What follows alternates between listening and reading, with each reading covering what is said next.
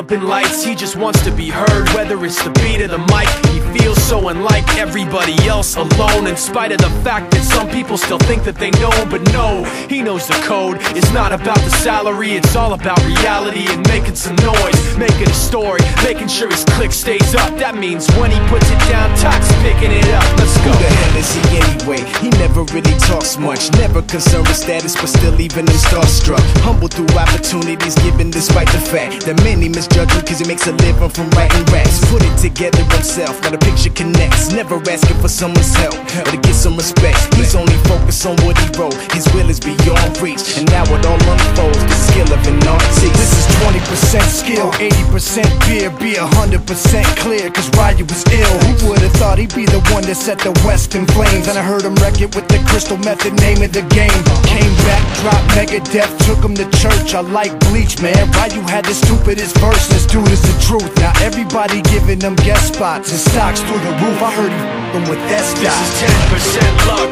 20% skill, 15% concentrated power of will, 5% pleasure, 50% pain, and 100% reason to remember the name. They call him Ryu, he's sick and he's spitting fire. And Mike got him out the dryer, he's hot. Found him in Fort Minor with Top, but a f***ing nihilist porcupine. He's the type women wanna be with, and rappers hope he gets 8 years in the making, patiently waiting to blow. Now the record with your notice taking over the globe. He's got a partner in crime, his is equally dope. You won't believe the kind of that comes out of this kid's throat.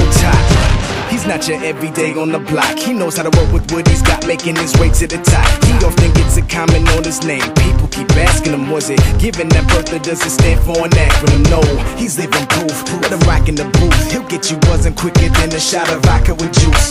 Him and his crew are known around as one of the best, dedicated to what they do and give 100%. Forget Mike, nobody really knows how or why he works so hard. It seems like he's never got time, because he writes every note and he writes every line. And I've seen him at work when that light goes on in his mind. It's like a design is written in his head every time, before he even touches a key or speaks in a rhyme. And those other fellas he runs with, the kids that he signed, ridiculous, without even trying. How do they do it? This is 10% luck, 20% skill, 15% concentrated power of will, 5% pleasure, 50% pain, and 100% reason to remember the